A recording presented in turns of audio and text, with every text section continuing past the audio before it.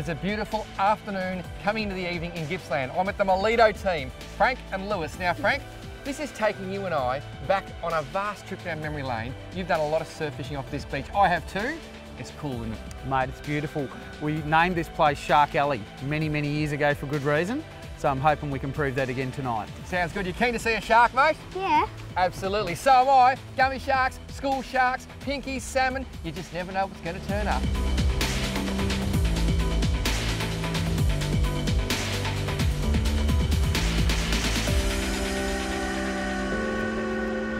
How good does it look, mate? Oh, it's amazing. Oh! Yeah, this is incredible. Stop it!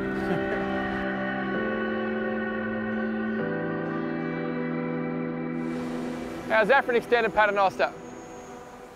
So when I first fished 90 Mile Beach 10, 15 years ago, we used to send kayaks out and paddle baits. Now we use drones. It's amazing. We can put baits out 200-300 metres and access areas that no one literally has ever fished before. It is so good. So that bait is now out 160 metres. The first bait we put out 200 metres, and we can actually see the holes out there. We can see the gutters.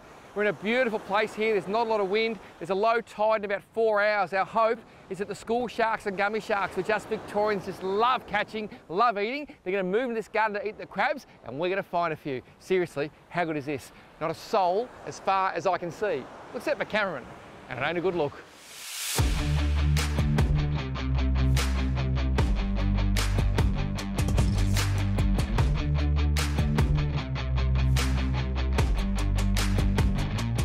Well, this is about as calm as you're ever going to see the 90 Mile Beach. It is out of control. So what I'm doing, just flicking a little bit of burley off with the knife there, just trying to create something. Get some small fish to move in, eat this burley. The waves will come in, pick it up, take it into the gutter. It is so calm that we're not going to have these fish coming in to feed as they normally would. So hopefully we can physically create something, get the small fish, then we find the big fish. All right, so we've got the 3 big rods set up that the drone has taken out a really long way. And we're just going to put this one out as a hand cast, just to cover all bases in case they're running in close.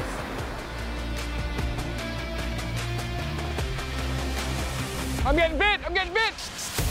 Oh dear! Oh! Oh!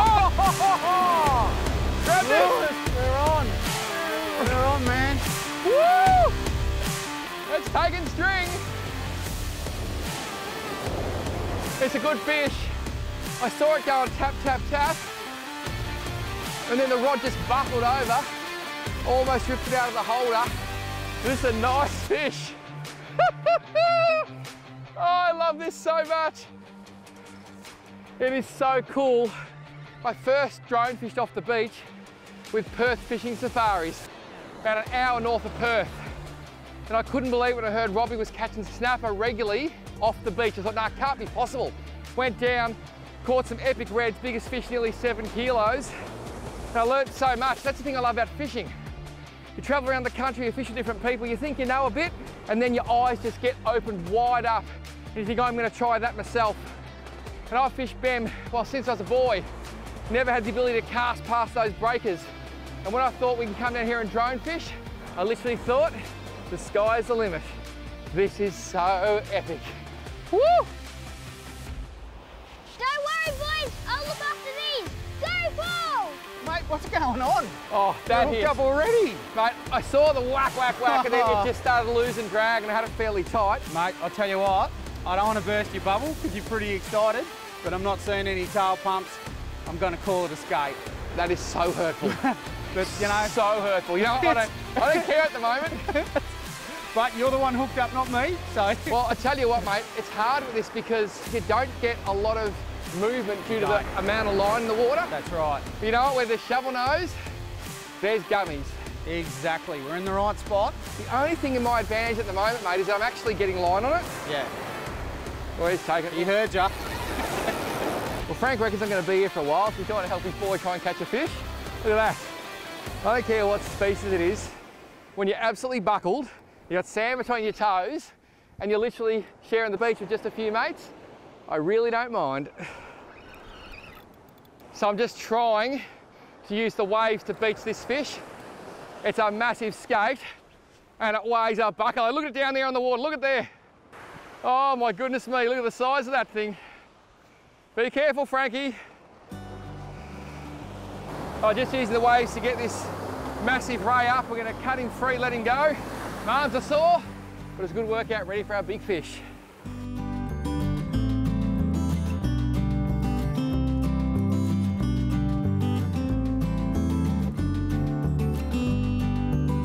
I learnt this rig from a beach shark fisherman many moons ago. 100-pound leader down to a big Optia snap swivel. 2 sinkers to really make sure it locks into the sand. A very short bit of trace. The reason it's short, it doesn't tangle. On the end, bit of eel, and that is a Gamakatsu inline big bait circle hook 10-0. You want the fish to hook itself because there's so much line out there you physically can't do it. So, eel won't fall off, short trace, we're in business.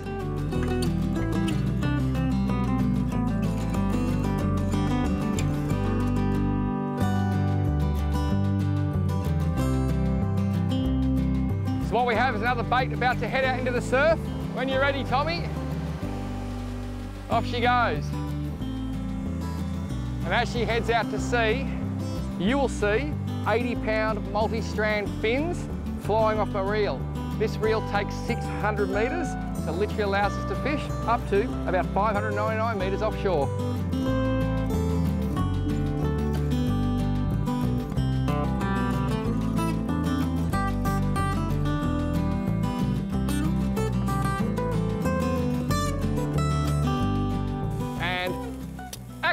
There is nothing as good as a snag, cooked on the beach, bread, bit of sauce.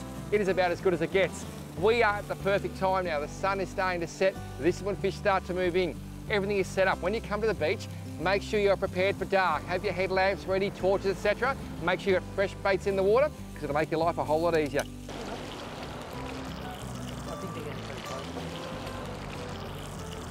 Oh, smells so good. And that's just the sausages. We have all our baits laid out ready for a big night. Some beautiful pilchards here, they've been salted. Some squid, arrow squid, which comes from just out there. Eel is a great shark bait because it's super tough and it smells, and sharks have a great sense of smell. Some little mackerel, which have also been salted, whiting. That's a tailor we caught the other day, super fresh. Bit more tailor there, and even some beachworm to try and catch a few small, fresh fish.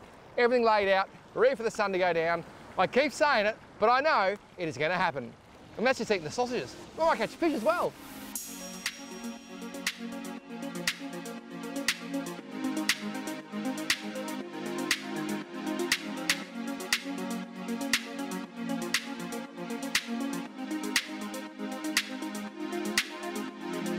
I'm sure you've all heard of the witching hour.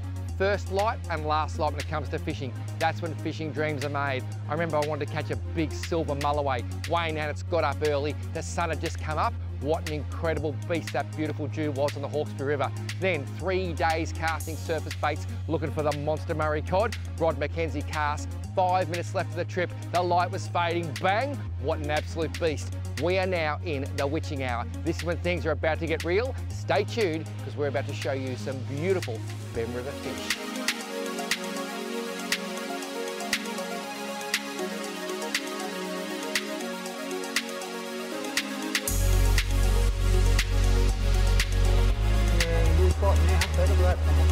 Yep, there's bites. When you're ready, Frankie, we're just sitting down enjoying our sausage, and this thing started taking string. A few good bites there, mate. Ooh, yes! Here we go. That's what we're talking about. Yes, Dad. Some serious weight behind that thing. A lot of weight. Ooh, oh. Good luck. Oh, I'm going to be there a while. Good luck, mate. Mate, I think this is payback for me picking on you before. It's the beast. Quick, help him. Oh. I don't think it even knows it's hooked yet. That's, that's a big lunge. Oh. Come on, Dad, you got this. What do you think it is, mate? Yeah, look, I reckon it's a shark. Look at that, it's got some big head pumps on it. It has. It's a long way out, we've got a way to go. It's over 150 metres, so we'll see where we go. I believe in you, Frankie. I'll probably see you in half an hour or so, will we? Sold. Yeah. I might go cook the rissoles. Yeah, absolutely.